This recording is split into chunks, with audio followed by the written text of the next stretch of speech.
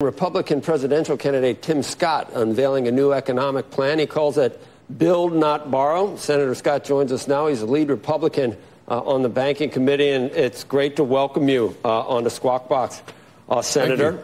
You are welcome. We might need a plan. The latest from the Census Bureau, median real income for Americans was $78,250 in 2019. 2022, it was down almost $4,000. We've gotten nowhere. $74,580. What does your plan do to try to reverse that trend? Well, one of the things we have to remember is that under Joe Biden, we have 52 consecutive paychecks where our spending power went down. One of the ways that we can increase our spending power is to lower the tax burden on our paychecks. My plan cuts taxes, which requires us to cut spending and cut government as well. So think about the 2017 Tax Cuts and Jobs Act that I helped write.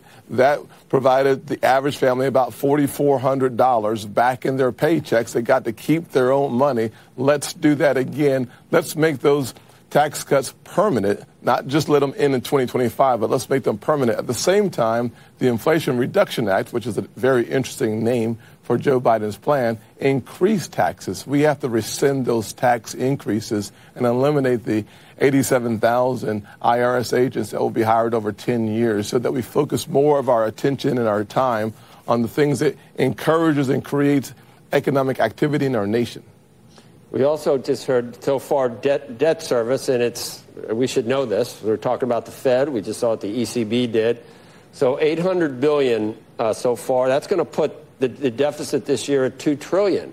But all these things, I don't see how you're going to cut taxes and think that isn't the deficit. That's going to worsen the deficit, isn't it? Well, we should take a look back at the results of the TCJA in 2017, 2018. What we saw with lower taxes, we lowered the corporate tax from 35 to 21. We lowered all the taxes on the domestic side. We saw revenue to the Treasury go up in 2019, again as well in 2018. So we saw 2 consecutive years of revenue growth to the Treasury at the same time we cut taxes. I believe the Laffer curve still works, frankly, that the lower taxes creates and encourages capital to come off the sidelines. And when that happens, you see growth to the revenue in the Treasury. We saw that in 2019. We saw it in 2018. I believe that if we cut taxes again, we'll see that same trajectory that will stimulate growth in our economy. And frankly, we have to bring home jobs, reshore jobs from around the world. And that's why my Opportunity Zones 2.0 is so important. Senator, there's no question that there was additional revenue. I don't think anyone's going to debate that. I think the question is whether there was more revenue than there would have been otherwise to actually fill the gap. And I think there's still a question mark at that point about whether that was the case then and would have continued to be the case. No? Well, we could look back at the Bush years or the Clinton years and see what tax cuts did then. We can frankly go back to the Mellon tax cuts in the 1930s and see that revenues went up. We just had too much spending. We see that time and time again. The Reagan years saw the exact same thing happen. You cut taxes, revenue goes up, but spending exceeds it. And so what we're seeing in the Biden years is even though we have had a lower tax environment, when you have $2 trillion of overspending or 40% more spending than revenues come in, of course, you're going to have a large deficit. That's why we are looking at a $2 trillion deficit this fiscal year. It's not simply a revenue problem. It's a spending problem. That's why my plan not only does it cut taxes, it cuts spending. We have to get back to the pre-pandemic level of spending when it comes to non-defense discretionary spending. That's the way we right the ship. So let's put specifics on that then. What would you cut and what third rails would you touch? Yeah, so the simple answer is first you extend the current tax cuts beyond 2025. You reduce and rescind the Inflation Reduction Act. And then you look at spending. The first thing you do on spending, you reinstate all the welfare reform work requirements that allows us to reduce our spending on welfare programs by encouraging work. The fact of the matter is a simple one. In America, if you're able-bodied, you should work. We should also eliminate all of this conversation and the spending around reducing the college education costs that we see in the student loans. By reducing that, we're talking about currently between $100 and $400 billion, depending on what happens through the Supreme Court on the next iteration of Biden's desire to make student loans free. Somebody's got to pay it. My mom taught me, if you take out a loan, you should pay it back. And so those are just two very good examples of reducing our spending by $500 billion. If you went back to the pre-pandemic levels of spending on all non-defense spending, you're probably saving somewhere between $2 and $2.5 trillion. So we're talking about significant in a 10-year window. We're talking about significant transformation of America's economic future by going back before there was a crisis. We are not in the middle of a COVID crisis. Why are we spending like it? Senator, just switching gears, how do you envision the campaign playing out? What is your game plan to get to the goal line on this? You see that former President Trump's numbers are daunting. When Senator Romney said he wasn't going to run again, he said, there's too many Republican candidates. That's, when you split up all the Republican primary votes, that just, adds to President Trump's ability to secure the nomination probably. What is your strategy? How do you think it's going to play out for you to get there? Well, I can tell you what's working already, both in New Hampshire and Iowa, where we're actually campaigning. Our message, optimistic, positive message anchored in conservative values and conservative principles, resonates really well. It's one of the reasons why our town halls are packed, standing room only, and our numbers in the polls continue to go up in those two states where we're campaigning. So what we've learned is that the power of persuasion is a necessary component for the next American president who happens to be a Republican. That's why I'm running for president. I'll say two things. We've lost 7 out of the 8 last national elections.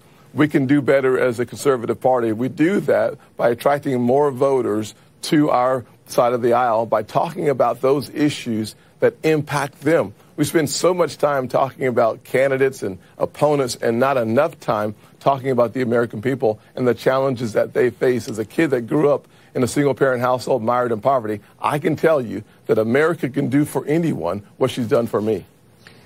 The school system, you're a big charter school guy. Is that correct, Senator? I absolutely believe in educational choice, whether it's public, private, charter schools. I want parents to have a choice so kids have a chance. Yeah, and that is not popular with a lot of parts of the.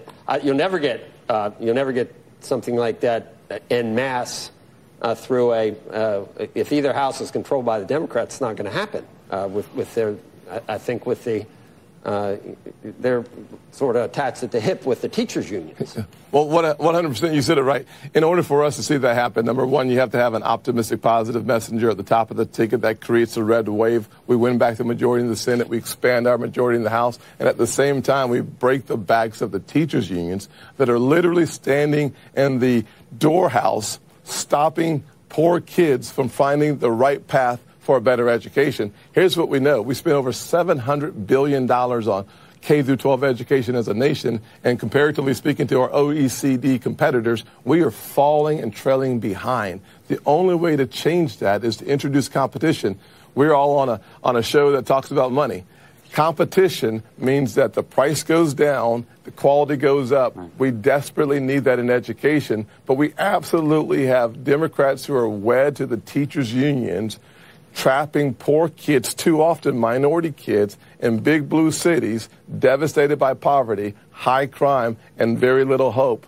You can restore hope by giving a parent a choice, a child a chance, and desperately needed in places like Chicago, Los Angeles. Chicago, they're spending $30,000 per student. My goodness. And those kids still can't read on grade level.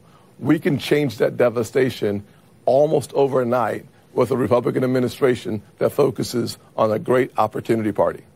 Hey, Senator, you've been clear about your position on education and teachers' unions. We've been talking all morning about the UAW in the fight that it's engaged in now with the big automakers. They, of course, seeking something on the order of 40% increases in terms of some of their pay right now. Some of the offers have been in the 18 to 20% range. Where do you stand? Who do you support in this?